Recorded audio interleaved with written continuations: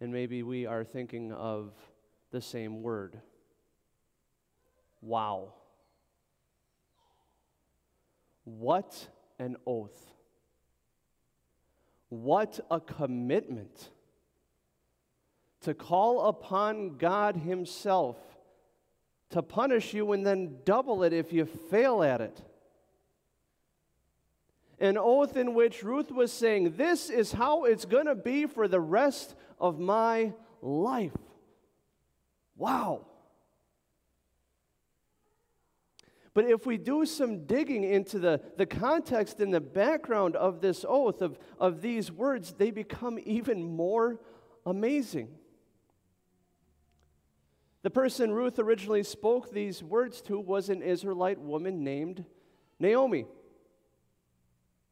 And Naomi was married to an Israelite man named Elimelech. And it just so happened that while Naomi and Elimelech were living down in Judah by Bethlehem, there was a famine in Israel, and there was no food available, and so those two made the move with their family over to a country that was just southeast of Israel, just across the Dead Sea, Moab. It was Elimelech and Naomi, and they had two sons, Mahlon and Chilion. Well, sadly, as a little time passed, Elimelech died and went to heaven, leaving Naomi a widow. But all was not lost for Naomi, because she still had her two sons who could then support her. And those two sons of hers ended up marrying women from Moab, Moabite women. One was named Orpah, not Oprah, Orpah. And the other was named Ruth. Well, not much time passes after that, and both of Naomi's sons, Mahlon and Chilion, also died. So not only are Orpah and Ruth widows, now Naomi is both a widow and childless. She has no support system whatsoever. It was at that point where she said, I should probably move back home. After all, she had heard that God was providing food in Israel once again. The famine was over. And initially, Orpah and Ruth both wanted to go with their mother-in-law. But here's what Naomi said to them. Go back, both of you. Return to your mother's house. May the Lord show you kindness as you have shown kindness to the dead and to me. May the Lord grant that each of you find security in the house of a husband. And so you can see what Naomi's thinking. These two young ladies have their whole lives yet ahead of them. Chances are very good for them to meet somebody else and get married again and have families of their own.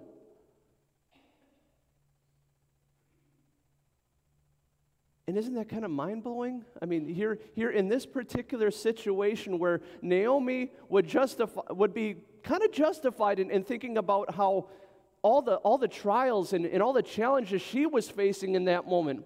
But what she is thinking about when these two Moabite women offer to go with her and help support and care for her, she's thinking about what's going to be best for them.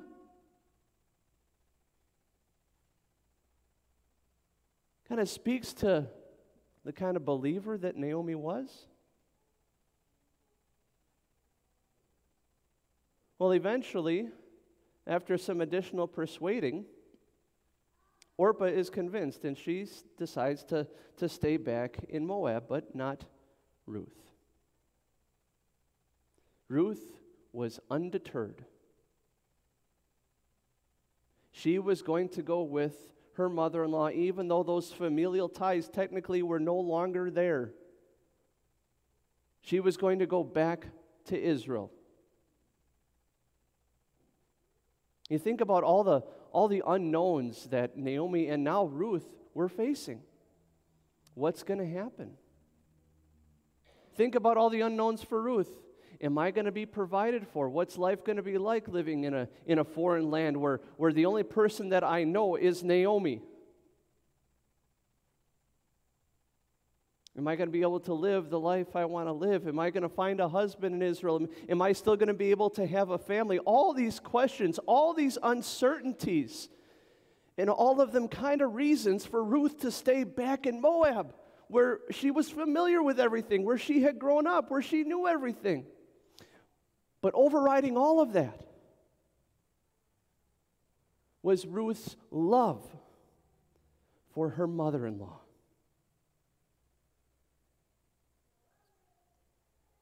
She didn't know what was going to happen, but one thing she did know, she loved Naomi. And so she made that beautiful vow. Where you go, there I'm going to go. Where you make your home, I'm going to make mine. Your people, the Israelites, they're going to be my people now. And your God is my God too. Wherever you die, there I'm going to die too. And I'm going to be buried right there as well. No taking my body back to Moab. No, I'm going to be buried with you. May the Lord deal with me ever so severely. May He double that punishment, if anything but death separates you from me. Wow.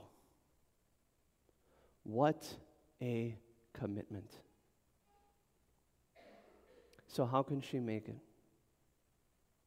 How can Ruth make a commitment like that? How can she be so determined and have such strength to follow through on her oath? By faith. We've kind of seen evidence in the story of Naomi and Ruth so far, haven't we? Evidence of the fact that Ruth has that faith because of the witness of Naomi and probably because of the witness of her now late husband, Kilian. And God had worked through that witness to put saving faith in the true God in Ruth's heart. After all, Ruth knows his name, and she addresses him by name. May the Lord deal with me, be it ever so severely. And now that faith,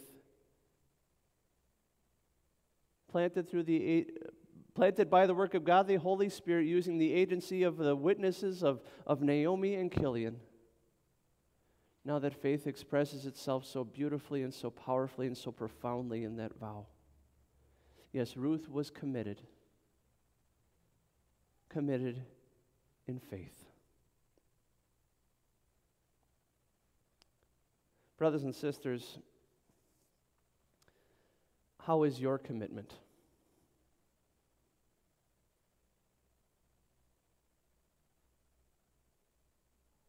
How easy is it for us, I should say, to express a very sincere commitment to loving God above all else and to loving our neighbor as ourselves, but how easy it is that commitment grows cold. What does it say about the state of my commitment when I can say that, yes, I'm going to love God above all else, but then something else gets in the way of me loving God above all else, something like something I want, a desire of mine, a goal I have, a desire I have, no matter how fleeting or shallow or temporary it is? What does it say about the state of my commitment when I so easily harbor a grudge and refuse to let go and forgive somebody who has wronged me, whether intentionally or not? What does it say about the state of my commitment when I see a need in my house, a need out in everyday life, a need in my church, a need that I can meet, but I come up with every sort of excuse under the sun? I have too little time, I have too little opportunity, I have too little energy, I have too little this, I have too little that, and maybe, just maybe the thing that we have too little of is commitment.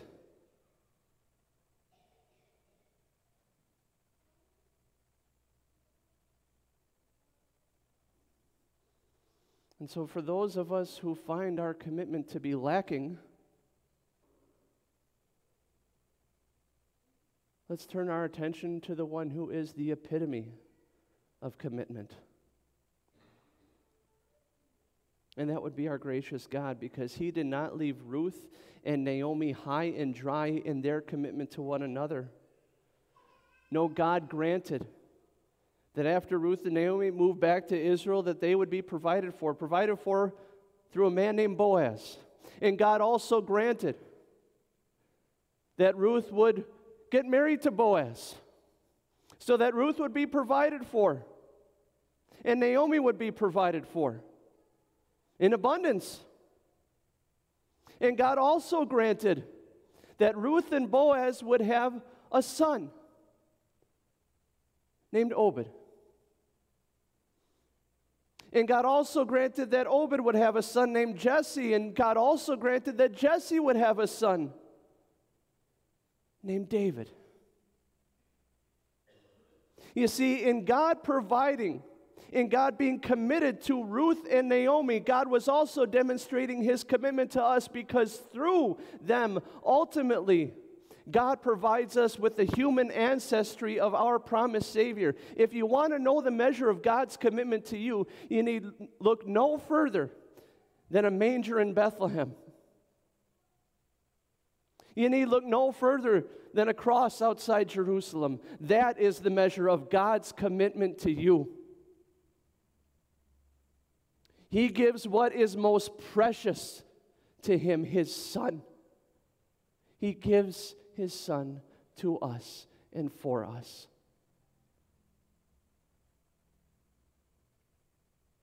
How committed is God to you and me? He forgives our lack of commitment fully, freely, and graciously, and in Jesus' resurrection commits to us the very kingdom of heaven. Talk about commitment. And so, in view of that commitment, brothers and sisters, as we wait for our Lord Jesus to return, we recommit ourselves to loving our God above all things and to loving one another as ourselves. Yes, in view of Jesus' selfless sacrifice for our salvation, we recommit to serving our God and serving one another, not just with words, but with deeds. In view of Jesus' full and free forgiveness, we recommit to fully and freely forgiving one another, whatever grievances we may have against each other. In view of Jesus giving His all for us, we recommit to giving our all for Him. Our time, our talents, our abilities, our skills, our very lives, that they may be used to His glory. Yes, as we wait for Jesus, we do so following the example of Ruth, committed in faith